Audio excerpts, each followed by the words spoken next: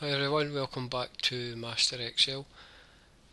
Today we're going to be looking at password protecting your workbook for read-only, which is going to allow users to open your workbook but not overwrite your master copy.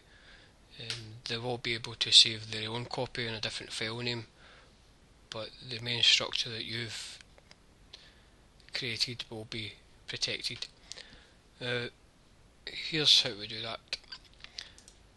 Got your file open, you click on File and Save As. Select a folder, select a file name, and we'll see master file number 2. Now before you click Save, click on the Tools drop down menu here and select General Options. Now here you'll be given an option Password to Open, which is going to allow other users to be able to open your workbook but they can't modify it. So type in a password to open. Now password to modify is the password you're going to give to users which they are going to be given permission to modify any parts of your master workbook. And you click OK, and then Excel will ask you to confirm these passwords. So the first password and the password to modify, and you click OK and save.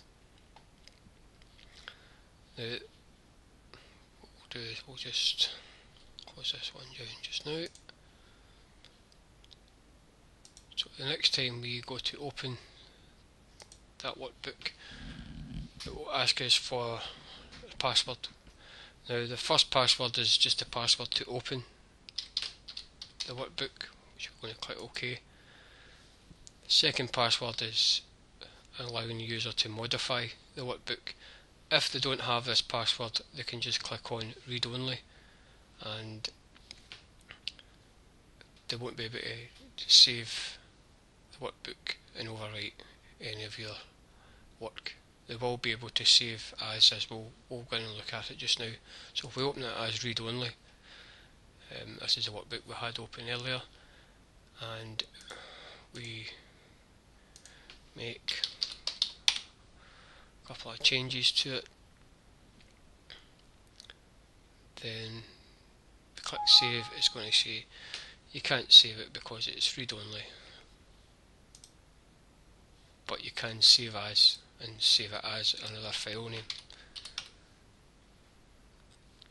So it's now called Master Excel Sample File 3, and if we open Sample File 2,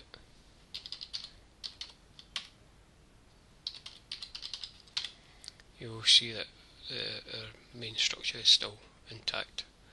So just a quick way of protecting your workbook to allow users to open and read your content but not be able to change it.